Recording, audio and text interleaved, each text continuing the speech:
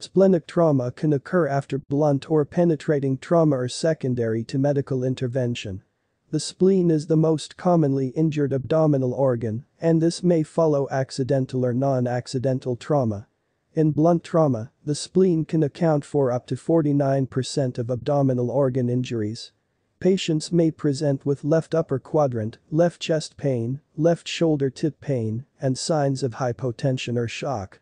Hence ultrasound evaluation of patients with history of trauma and left hypochondral pain should be performed urgently in order to detect possible splenic rupture.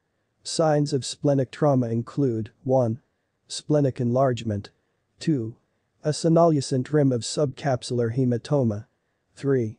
Heterogeneity of splenic echotexture caused by a parenchymal hematoma. 4. Linear or stellate lucencies representing tears or lacerations, and 5. Free peritoneal fluid. Ultrasound is a quick non-invasive first-line technique to detect hemiperitoneum, which appears as complex hypoechoic effusion with regions of increased echogenicity.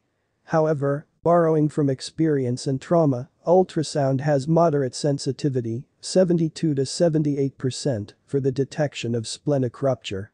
Focused assessment with sonography in trauma is now widely recognized as a mainstream emergency medicine technique in the management of trauma.